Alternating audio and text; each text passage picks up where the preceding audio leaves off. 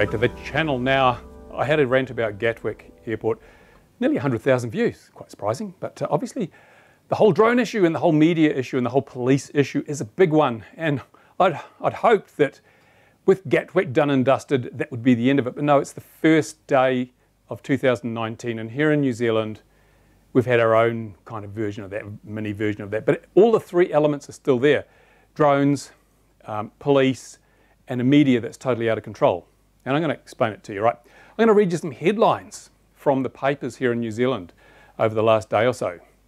Drone almost downs police helicopter. Near miss with drone. It could have been a catastrophe. Drone near collision with police helicopter could result in tighter regulations. And police call for drone crackdown. Okay, so what happened? Well, let me fill you in on the details.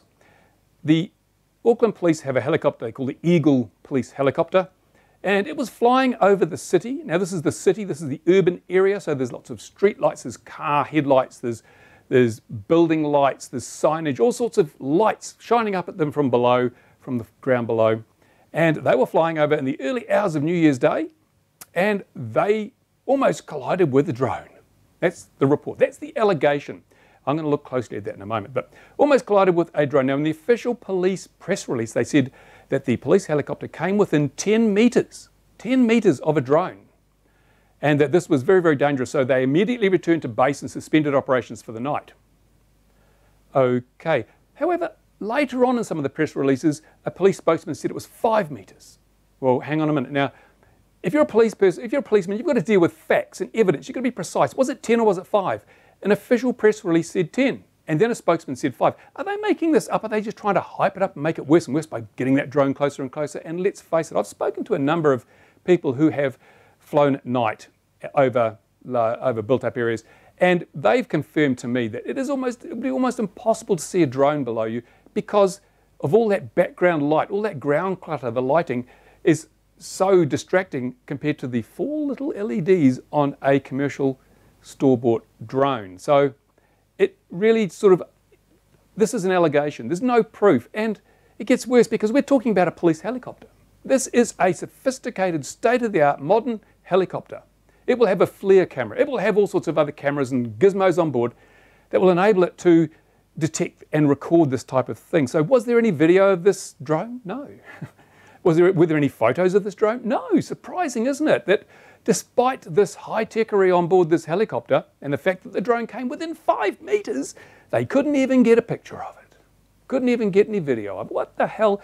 You see, I'm sceptical here because I've seen so many instances where pilots have said, we saw a drone, and it turns out to be a shopping bag or a fruit bat or nothing at all. I mean, pilots have a very, very poor track record of credibility when it comes to seeing drones from aircraft and helicopters. So one has to simply look at the history to add a value, a weight to the credence or the credibility of what the pilots are saying. And to be honest, I don't believe them. Now, I could be wrong. And I have to say right at the outset here, if there was a drone and it was flown at night above 400 feet in proximity to a police helicopter, then the operator of that drone should be arrested, and I believe they should be imprisoned. It's absolutely reckless behaviour. I do not endorse it or condone it in any way, and I don't think anyone in the drone community would. It is outrageously reckless. So just got that off my chest. I'm not here to protect people that are doing bad things. What I'm here to do is to call the media to account and call the police and the pilots to account for the hysteria that they're creating. Now, let's look a little bit further. According to the reports, pilots are calling for tougher regulations around drones to prevent more near misses, like the close call in Auckland City on New Year's Day. Well, pilots do not understand that there are already regulations. Have you not read the regulations? There are regulations that if there was a drone, then it was flown illegally. It was in breach of the regulations. Firstly, it was flown at night, and you're not allowed to fly a drone at night except as a shielded operation, which means you fly below the level of the treetops.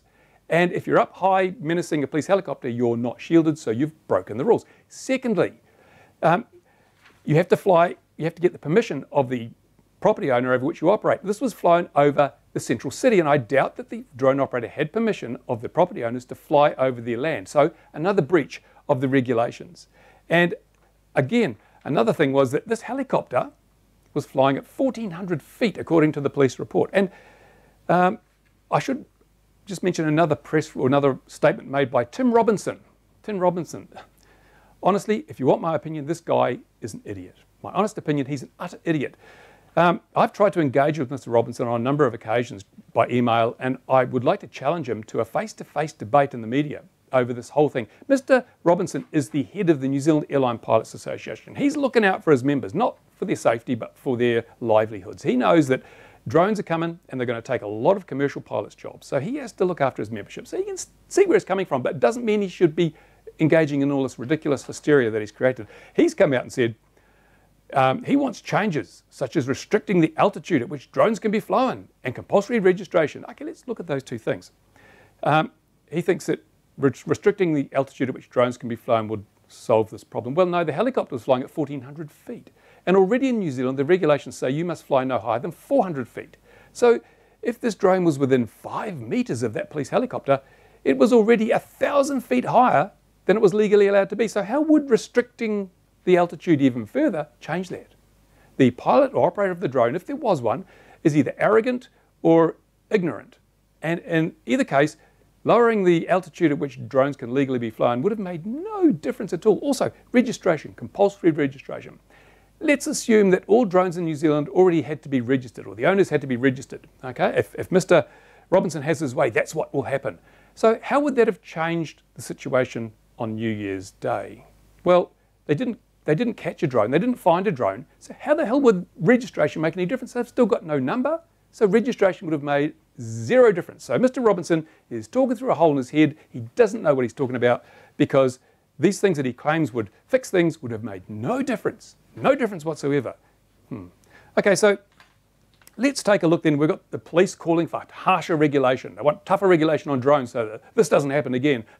And we've already shown that the regulations exist. The regulations were broken. Tougher regulations will make no difference. You think the police would know this, don't you? But apparently not. Apparently not. And let's look at the UK situation again. Now, if you looked at my Gatwick rant, you'll see that there were over 2,000 comments on that video.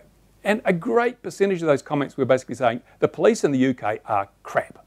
You know, they don't do their job, and, you know, why couldn't they catch this drone? And they made all these false statements, arrested the wrong people, and then they admitted it could have been their drones flying. So you'd think, well, you know, New Zealand police have got to be better than that, right? Absolutely have to be better than that. Well, I'll fill you in on some background. The New Zealand police, I know a couple of policemen. They're really good people. They work as hard as they can to the limits of their capacity to do the job that they're hired to do. Really good people. But as an entity, as a body, the New Zealand Police Force is also somewhat lacking. On a number of occasions in recent times, the police themselves, as a group, have been found to be acting unlawfully. Unlawfully. What does that mean? What's unlawfully mean? Well, obviously there are laws that people are supposed to follow. Now, if you or I break the laws, then we've been deemed to be acting illegally, and we get hoisted up in court and we get fined or we get thrown in jail because we've acted illegally. However, if the police do the same thing, if they break the laws, it's not illegal, it's unlawful. And there's a subtle difference. When something's unlawful, no one is ever held to account. No one ever gets put in jail. No one ever gets fined. It's just, oh, we've made a mistake. We've learned from this and we're moving forward. It's like, get out of jail free. Well, the police have one of those. So they have, on a number of occasions, acted unlawfully as deemed by the courts, but the courts can't sanction them. The courts can just say, you've broken the law. And they go, so what?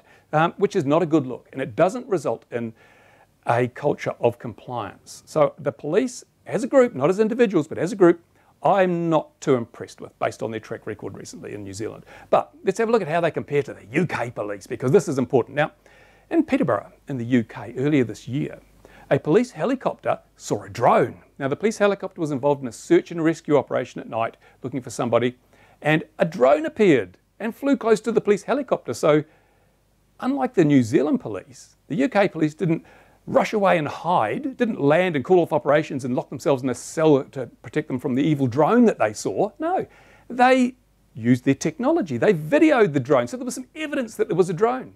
Hey, what a good idea. New Zealand police couldn't think of that.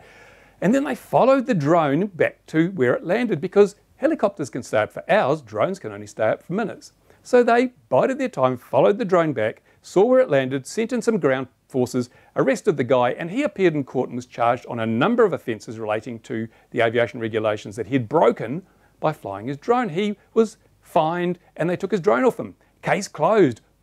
Good work, UK police. Compare that to the New Zealand police. They scream like little girls, ruffle their panties, run back to the police station, hide in a cell because they saw an evil drone.